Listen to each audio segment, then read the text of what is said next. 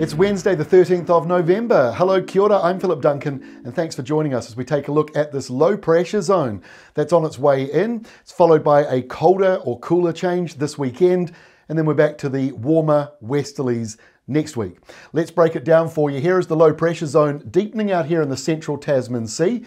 Meanwhile, high pressure drifting off the country now. It is centred over the top of the Chatham Islands, so they've got settled weather, but between these two systems, there is that northeasterly airflow. It's not too cold at the top of the country because this airflow is coming from north of New Zealand or very close by, whereas in the South Island and the eastern side of the North Island, south of about East Cape, all the way along the eastern side there, you're seeing that nor'easter come out of this high locally. So it's a little colder or cooler along that eastern side. Temperatures down 10, 11 degrees on where they were a few days ago. That's the difference between a nor'easter and a nor'wester. Very little difference when you look at it on a map, but cooler airflow off the sea versus warmed up over the land. So that is the setup at the moment. Low pressure moves in tomorrow Thursday and tomorrow night. Moves in and over the country, and then it falls apart as it interacts with our mountains and land. So about 1,000 hectopascals at the centre of that low. Rain develops in the morning over on the west coast with a few heavy falls in the mix. Also, we'll be seeing some rain setting into the northwestern corner of the South Island, spreading over to Nelson, Marlborough as well. The North Island, showery, maybe some drizzle or some light rain around, but generally speaking, it's a bit more broken up on Thursday. It changes on Friday though. The low falls apart, as I just said, but there's actually low pressure centred all the way up here in the far north and all the way down to about South Canterbury.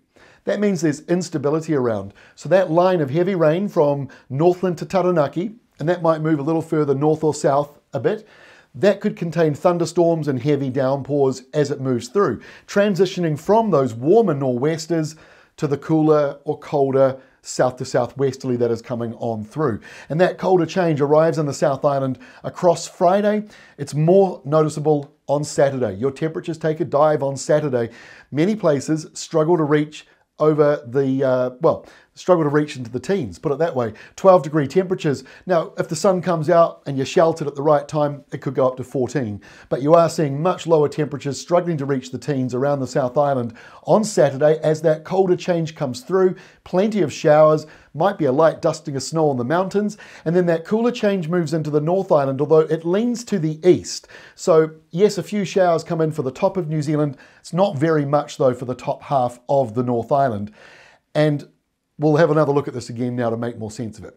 So we'll animate from 1 o'clock Thursday morning through to 1 o'clock Saturday. It's quite a fast animation, but you get the idea of the rain moving through. So the time is here. So Thursday, in comes the rain. As we go through into Friday, now it's the North Island's turn. And by the time we reach Saturday, it is clearing away that front. Up comes the southerly with all the showers, and like I say, it leans to the east more than it does to the west. There will still be a few showers along the western North Island, but just not as many. So by Sunday, away it goes. In comes the next big high. But when you've had a southerly followed by high pressure, it locks in the cooler air. And so at night time, we do expect those temperatures to really drop around the South Island. If you look at the frost trends, you can see trends at ruralweather.co.nz, or please download our free Weather Watch app. Comes with all these graphs, and you can see if you click on the frost trends, there is a possible frost here for places like, well, we've chosen Gore here in Southland. 2 degrees your overnight low, following a maximum of 11 on Saturday. But look at the spring temperatures bouncing back up to 18 on Sunday and into the 20s by Monday. Why are we seeing that change? Because there is high pressure returning, and that's going to drive in a bit of a westerly flow because it doesn't come in over the top of us perfectly.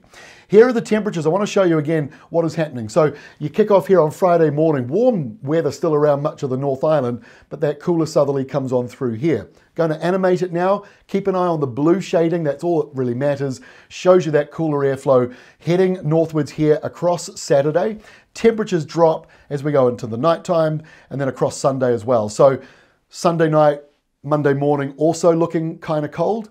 But as we go into Monday afternoon, back come those warmer conditions because there's high pressure out here over Australia. It's not over us, but that high pressure zone over Australia and the storms to the south here fuel those nor'westers, and that lifts our temperatures back up again. So you get the idea that the weekend is a bit colder, but we warm up again by the start of next week. So here we are on Monday at 1 p.m.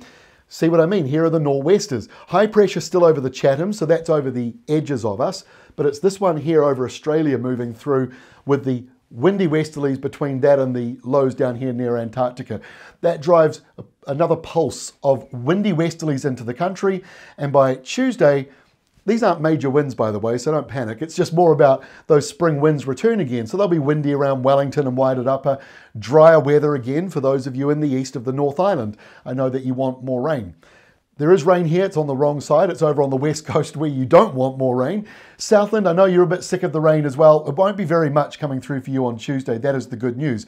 These storms, while they're powerful, they are way down over towards Antarctica. So that's a long distance. You know, the length of New Zealand is 1,600 kilometres. So you're talking, you know, nearly twice the length of New Zealand away from us. So quite a way away are those big storms, but they are helping to fuel these westerlies. But by Tuesday, the top of New Zealand will be sheltered under just a little narrow ridge of high pressure.